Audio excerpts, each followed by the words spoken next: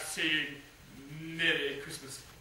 He should be boiled in his own pudding cellar, and buried with a stake of holly through his heart.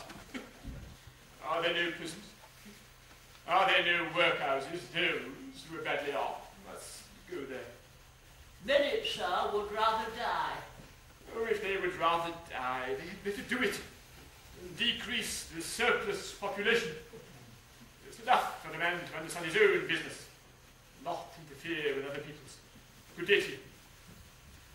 I said good day to you.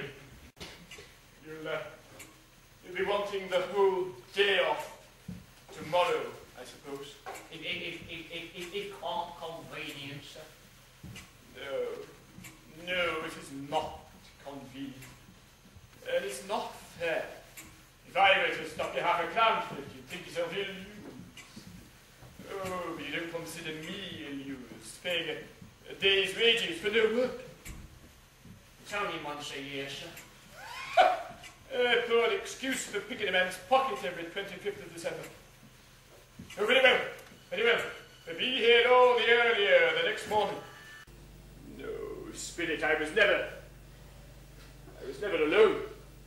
Not with Robinson Crusoe as my friend, and Ali Baba, and Long John Silver. Why all these characters came alive in me? Why, they're as real to me as you are yourself. And her loving spirit never died. It lives on in your nephew, Fred. But in giving him life, she lost her own. Oh, Spirit, you think that I'm hard, but life makes you hard because it is hard. I've had enough of your picture postcards from the past. Take me away from here.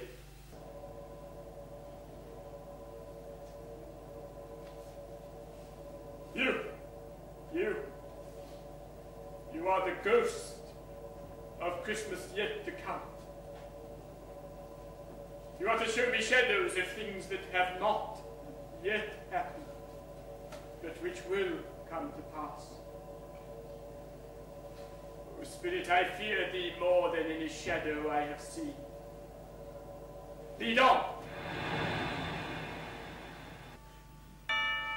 Is this the resting place of the man, unwatched, unloved, uncared for?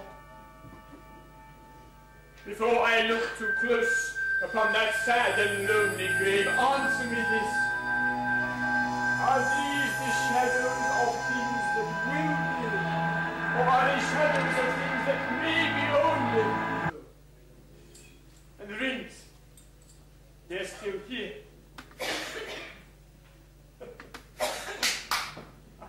I'm still here. I'm still here. I was suspect. I was given as a child. I don't know what to do. Oh, but Ebenezer, whatever you do, you must go. I don't know what day it is or how long I've been with the spirits. Oh, but I must find out. Scrooge was ready for him with a prodigious growl. What time do you call this? I'm terrible sorry, sir. I was making rather merry yesterday, sir. Ha!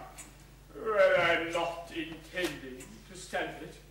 Therefore, Bob Cratchit, therefore I have no alternative but to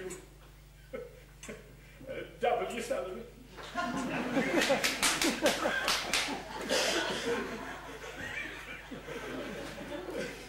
No, Bob. I've not taken leave of my senses. I've come to you.